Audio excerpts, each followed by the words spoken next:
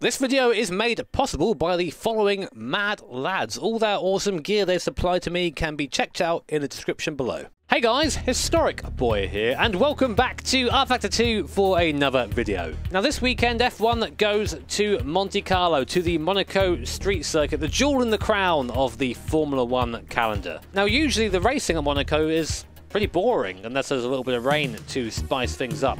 But one of my favourite moments on the F1 calendar of the entire year is Saturday. Qualifying at Monaco really shows off the skill of these F1 drivers. And usually I would try and beat the fastest time set in qualifying for a video like this, but I thought, you know what, let's mix things up a little bit. So what I've got in front of me right here is a Matra V12 Formula 1 car from 1968. And as you can see, it looks a tiny bit different from the F1 cars we're used to. The only downforce element on this car are those little dive planes at the front. Whilst I couldn't find any exact figures for this car in terms of power, I'm willing to say probably about 450-500 brake horsepower or so from the V12 engine bolted in behind the driver in a car that weighs pretty much just over 500 kilograms. That's a power to weight of around 800 horsepower per ton around a street circuit in a bathtub. Now the pole time for the F1 race in 1968 was a 1:28.2, and that was set by the legendary Graham Hill. And he's actually the inspiration for this video, because the other day I was browsing through social media, as I do because I'm a filthy millennial, and I came across a clip of him talking about driving a Formula 1 car in period in 1968 around the streets of Monaco. It's a really cool clip and I recommend you watch it, so I'm going to be popping it down in the description. But I think it's time to leave this pit area, I'd say pit lane, but that's not really true of this version of the circuit, and see if I can beat the F1 pole time from 1968. Right then, so here I am on board in my V12 Matra F1 car from 1968. We're just starting in the little Monaco pit area here. So what I'm going to do for my outlap is just go around a little bit slowly and kind of show you around the circuit as it was about 50 years ago. Of course, we're on board in a historic 60s F1 car, so H-pattern shifting, clutch on the way up. First of all, down the start-finish straight, which again is largely unchanged from what you expect today, and now we come down to Saint-Devote, 2-1. So on the brakes, you can see it's a lot more open than we're used to with the modern day circuit, so you can carry quite a bit of speed through there if you're drifting through. Now up the hill, just a little squeeze the throttle there, that reminds you just how much power this thing has. Through Massenet now. I'm going to try and keep the car from sliding too much here. Then we come to Casino, as Graham Hill said in the video I recommended earlier. Want to try and flourish out of there, a little bit of a sideways drift if you're feeling brave. Then we come down to, this is Mirabeau, easy on the brakes through there. And now down to the hairpin. As I said, the circuit is largely unchanged from what we're used to today, which is kind of what makes Monaco such a cool track to race around even in today's racing. There are a few differences though that you're about to see. First of all, coming down to Porche, the tunnel starts a lot further back than it does. Tunnel starts about here in modern day, but starts a lot further around in the 60s version here. And we come through the tunnel, and now for probably the scariest part of the circuit, and one of the biggest changes, is the chicane here. Very fast chicane, down the third, flick it through. And of course at speed, that's very spooky indeed. Now come up to Tobacco, or it used to be called the Tobacconist Corner. Easy through there, a bit of a ramp up there, very easy to take too much speed and end up in the barrier if you're feeling a little bit too brave. No swimming pool area at all, so harden the power, and then we come to the hairpin, kind of where the Rascasse is down there, so Anthony knows I suppose. And there we go, that is a lap of Monaco as I get very sideways out of the last corner. Let's try and do a semi-decent lap. Now damage is on in this to try and get the full, authentic, scary Monaco experience. So if I hit a wall, I'm probably going to end up sustaining some damage, which I really don't want. Anyway, through Saint-Devote for the first time, not bad. Up the hill in fourth gear, not really revving it out just yet, just getting a feel for how the car is over the bumps. Trying to brake and slow down a little bit, trying not to drift too much there. If I tag a wall at any point round here, that could be the lap over through Casino. Could probably use second through there actually. I think I've got the gear to do that. Oh, over the crest there, and the car gets all kind of sideways. Go from third to first on the downshift. Second for a second.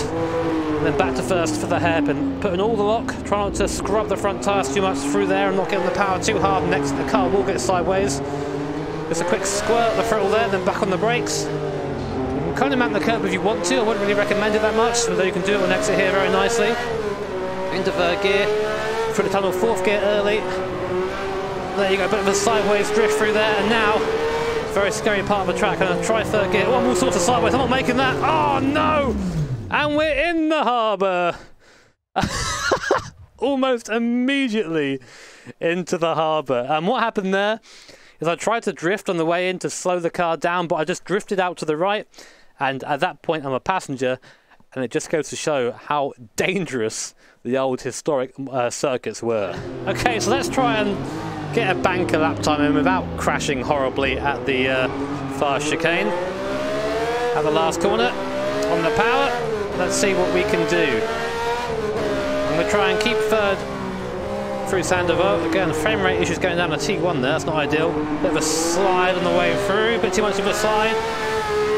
Sliding all the way up the hill, we don't want to be doing that too much. Easy, Jimmy, easy. You said banker lap, remember. 3rd gear through Massenet. I think we can probably take 2nd, really. I just don't want to have too many revs coming over this little crest here. You're okay, keep it in 3rd, and then back down to 2nd here. Just make sure you really put it into gear in this thing. Big blip on the way down. It's not like modern machinery where you can just stamp on the throttle and the car will comply. This thing bucks and tries to kick you off whenever you go anywhere near the throttle. It's a completely different experience. To the inside. There's a bit of that curve on exit. That's a bit of that curve, all that curve. Right, how much speed can we take through the tunnel? How brave are we feeling? Not very brave. Speaks are not very brave. Chuck it in. Sliding on the way in there. Probably should have taken 4th gear. Bit of air over there. Understeer to the exit. On the power. Now remember, a 1:28.2 is the time we have to beat. And I've gone very wide at the last corner, so there goes a lot of time. Let's see how close, how far away we are, shall we?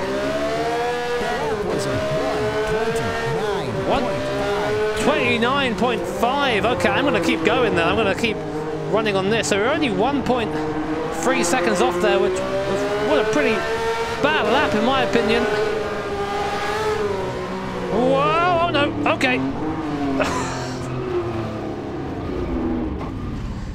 And just as you start to get confident, the car reminds you that you are its bitch. I think I'm going to pull up at the cinema and go watch a movie instead. So nice to know that we aren't too far off the time as it stands. I just need to drive a little bit better. A bit more confidence, I think, through the fast chicane as well will give me a bit of time, and just not being as aggressive with the power. And of course, a last turn like that will be much appreciated as opposed to going very wide. Anyway, let's give it another shot. A bit too aggressive in the shift to 3rd there. Car didn't like it too much. Going 3rd gear down to Sandoval. Aim for the curb on the inside. Back on the power. Don't touch the barrier on exit. Try and keep it straight. And accelerating here. A little bit off the power as we come over the crest, so the car doesn't react too badly. Braking uphill there before coming into Massenet itself to slow down a bit quicker. And down to 2nd gear through Casino. I'm going to try 2nd this time. 3rd's fine, I think, through there. You don't actually get on the power too much for it to make a difference. Roll through Mirabeau.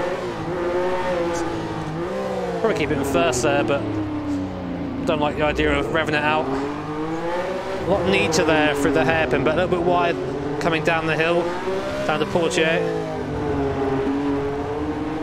Now, see if we can get on the power a bit quicker here.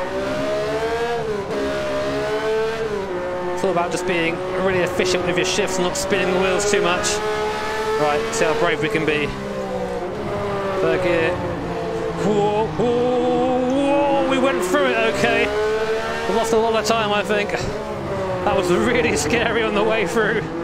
The thing is, these tyres last forever. So it's actually better for me to do another lap straight afterwards because the tyres are probably still heating up at the moment. So we'll continue this lap. Oh, a lot better through the last corner, but of course bad through the fast chicane. So let's see what our time is when we come across the line.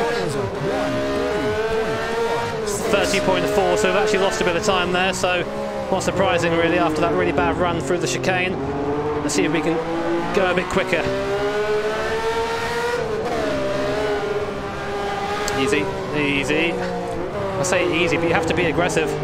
I'm trying to be right there. 4-wheel drift. Don't touch the walls. My word, if you touch the barriers, it's just bent steering. And that's it. Back to the pit lane. just hold first down here. I'm going to try hold first down to the hairpin. Now, you kind of run out of gear there a bit. I don't think you lose too much time doing that. I think you might lose more time just going for the shift, really. Again, quick skirt down the portiere and then very wide. We use all the pavement, why not? Can we keep the speed through here? I've got to focus on getting through here in one piece. Maybe I can roll it through in 4th gear. Oh no, I can't. Definitely not. Definitely not. Oh my word. This is difficult. This is really difficult. It's about now you start to realise just how insane old F1 drivers were. I'm going slower than they were, and I've crashed in a way that would probably mean the end of the driver in real life a couple of times, and still struggling to find that pace. Guys are crazy. Anyway, I need to go quicker. 29.5 is not good enough to beat the pole. We need another 1.4 seconds for that, so 1.3 seconds.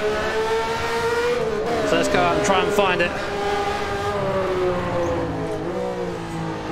So you want to be aggressive through here, but if you start sending the car in too deep, you just get this horrible four-wheel slide that you can't really come back from.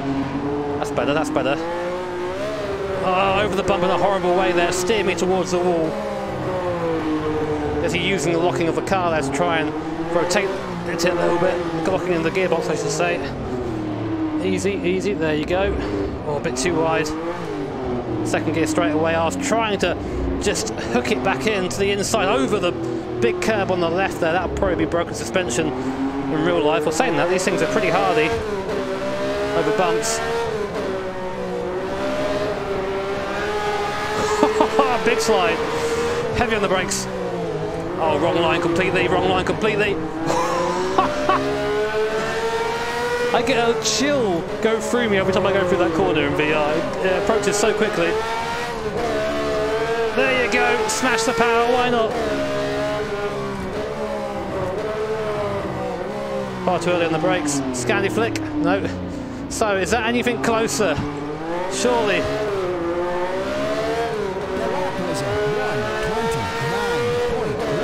29.1, so we're less than a second off now.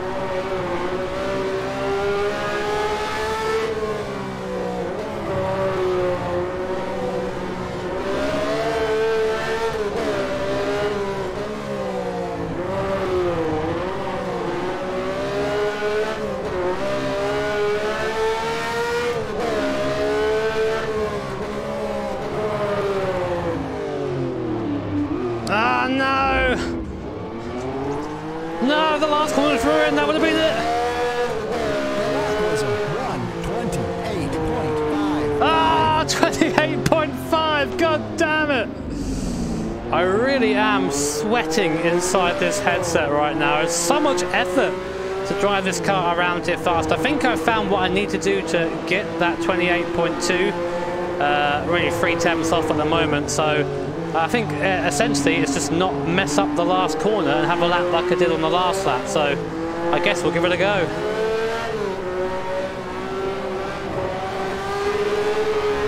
Oh no! Oh Christ, close your eyes.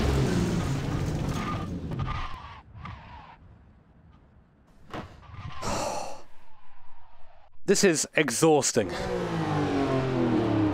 Much better for the last corner. This might be it. Wasn't the neatest though. What is it? 28.6. 28.6, it was slower. No way.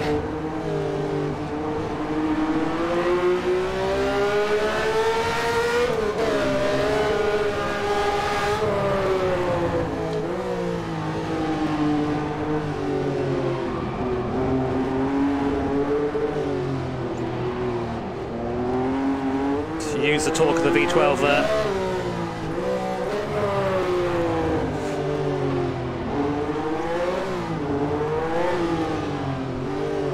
Bit too quick into there, I think. Let's try and not get sideways coming out of Porsche this time.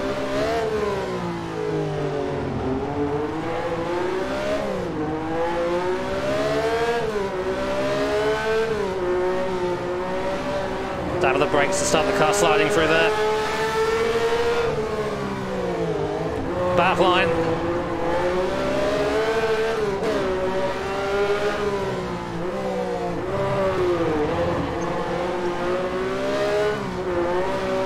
Not a bad second half of the lap, but this could be it. This really could be it this time.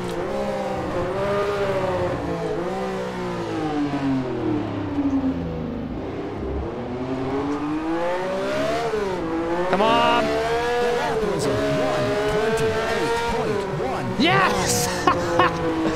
1:28.1. We matched the fastest lap from the race, but we beat the pole time of Graham Hill. Only just. It was a bit of a scruffy lap. And I nearly crashed again going through the fast chicane, but we just beat Graham Hill by 1/10 of a second. And my word, this is such a blast. It's incredibly difficult and a little bit frustrating to understand, but you guys have to try this. If you have RF2, go download this Matra V12, go and make sure you've got Historic Monaco installed, and then just go and have fun. And as always, when I drive cars like this, it just gives me a new respect for those who drove them in anger in real life and, you know, without fear, going through corners like that bottom chicane there and just flooring it through there with no other thought in their mind, because in VR I was a little bit scared because your brain tricks you thinking things are happening.